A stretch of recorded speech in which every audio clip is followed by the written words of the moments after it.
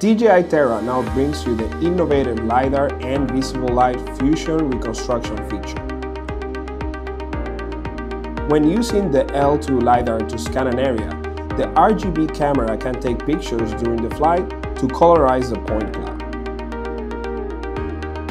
But since the default overlap required for Lidar reconstruction is not sufficient for photogrammetry, if you want to use those images to create an orthomap, it might not bring you the desired results. With the new Fusion Reconstruction feature, DJI Terra is able to utilize Lidar data within the photogrammetry process and produce better quality results in 2D mapping. This new function can also be used for generating 3D mesh models.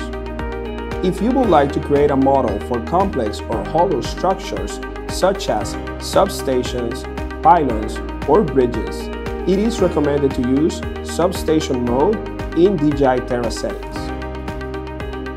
Now, mesh models with surface and textures can be created in addition to point clouds.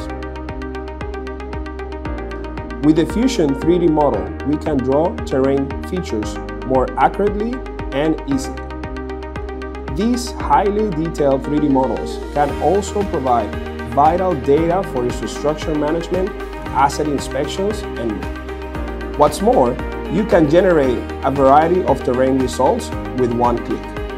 Greatly simplify L2 3D data processing workflow and significantly improve efficiency.